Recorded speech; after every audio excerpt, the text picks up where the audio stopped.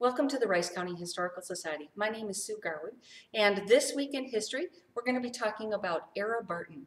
Ara Barton was born on the 12th of April, 1824 in New Hampshire.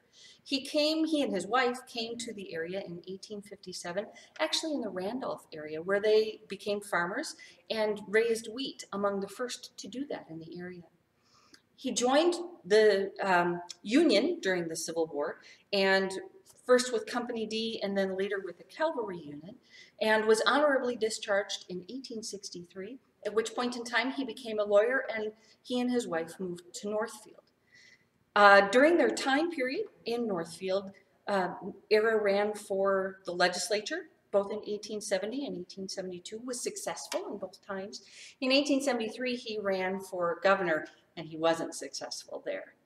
But the reason that he is called our attention is that what happened in 1875.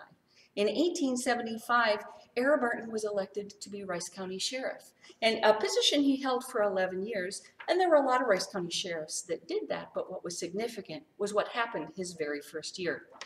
Reading from his obituary that I printed out from the Delby database, a topic we'll cover at another time, I will read that it was during his term in 1876, the famous raid of the Younger and James gang upon the Northfield Bank occurred. And Sheriff Barton, who had the custody of the captured desperados in Rice County Jail in this city, was a prominent figure in those exciting events of that time.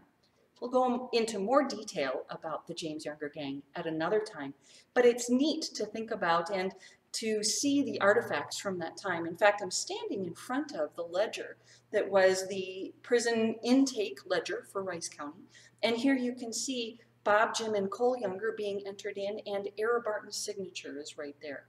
As I said, he held this position for 11 years, after which he retired and continued farming. He actually bought a farm outside of Morristown, where he remained till the end of his life.